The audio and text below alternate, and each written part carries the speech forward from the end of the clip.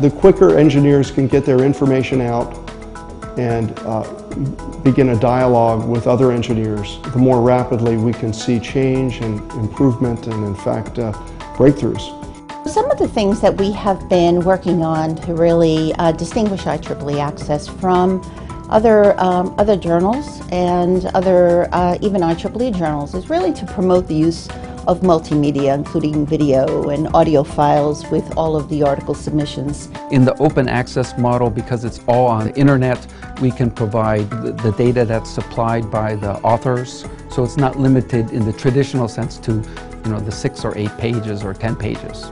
And that's really helped to grow the popularity of the publication within the IEEE Xplore digital library.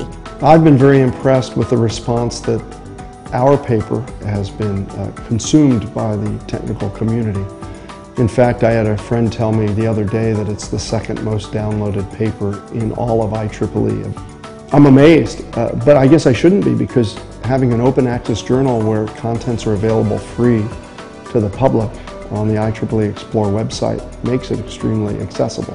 The motivation behind the IEEE Access is really to capture a new emerging market of open access articles.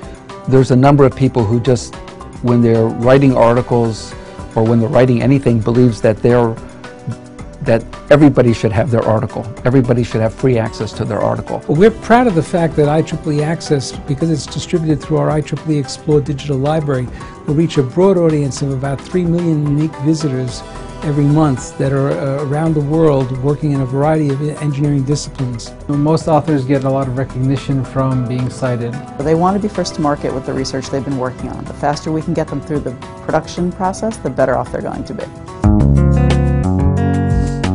Because of the fact that the marketplace today is asking for more rapid publication, we've streamlined the review process for this journal. The goal is to have a submission to publication time of about 4 weeks. We are still conducting a full peer review, and according to IEEE policy, but the decision is yes or no. And if it's a no, we'll give them feedback to improve the paper, and if they'd like, they can submit in the future. The quality aspect of the journal, plus our ability to publish rapidly, will attract more authors to actually come and publish with us.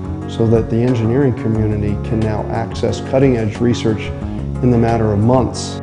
It's really catching on in the publishing world, specifically in our area in scientific, technical, and medical publishing. So we're excited about those opportunities in that future for IEEE Access.